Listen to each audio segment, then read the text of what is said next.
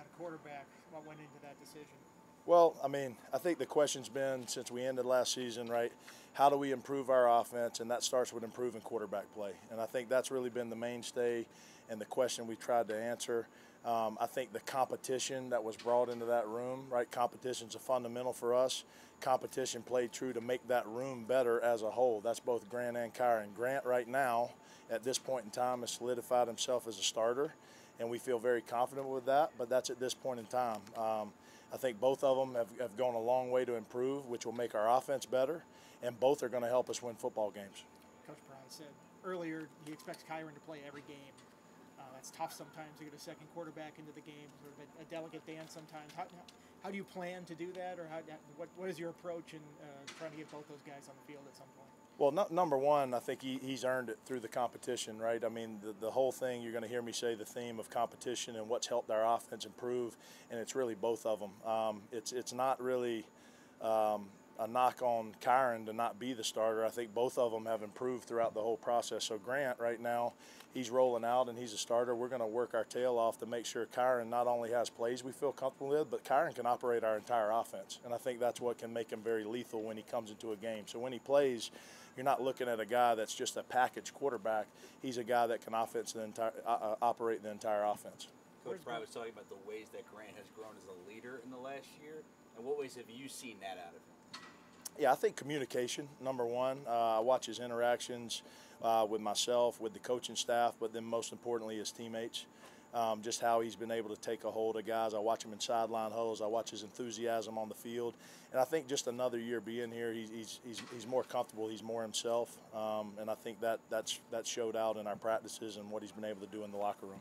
Is there something with these new receivers that you brought in that should help him along, just having more options in that brings out his sort of passing game? Well, we sure hope so. We're excited about our receiving core and the skill around them. Those guys have worked their tail off, and I think this all started in the summer with Grant, with Kyron, and all the work that we've put in this offseason to try to get this passing game going. We talked a lot in the spring about yards per attempt, trying to stretch the field. We've got to be better in that area, and I think the work that's going in this offseason has gone a long way to lend you to believe it'll be better. How much better is the offensive line in terms of what you want schematically to make sure Grant's got the time in the pocket? Yeah, well, I think, you know, you guys are going to laugh at me. I say this every time. I think that started with just really detailing our run game. I feel very confident we have an identity in how we want to run the ball. That's not just one scheme, but it's schemes that fit our guys that we think can make them successful.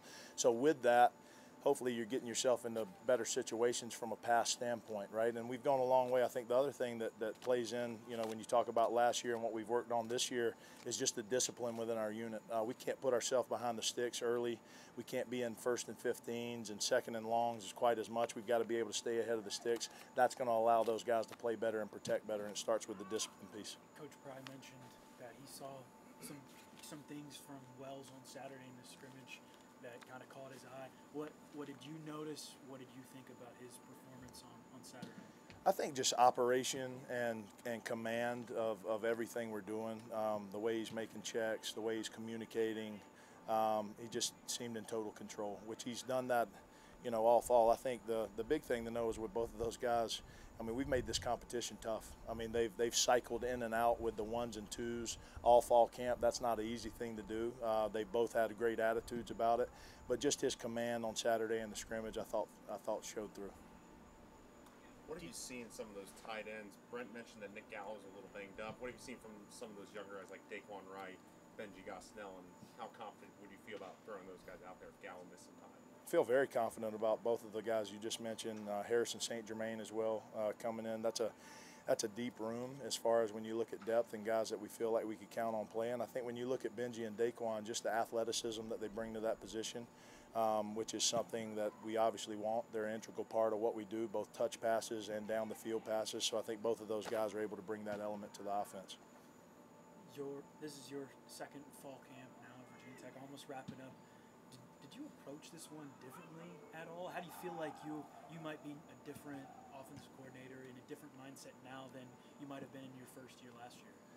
Yeah, I think just going into year 2, I love the staff that we have. I think our staff, we're very cohesive. We see everything the same way. I'd say that's been the biggest the biggest thing this spring is just getting on the same page with everyone. I think we've done that. I think we have an identity. I feel good about the leadership in our locker room and what the players have put forth and the work we've done. So I'm excited to get started with the season. In some of your early prep for ODU, what stands out to you about what they bring defensively? Yeah, they can bring a variety of different looks, both coverage and front, little oddities and how they align. So we've got a good plan for that. Understand that they can be a mix with their personnel in between 3 and 4 down.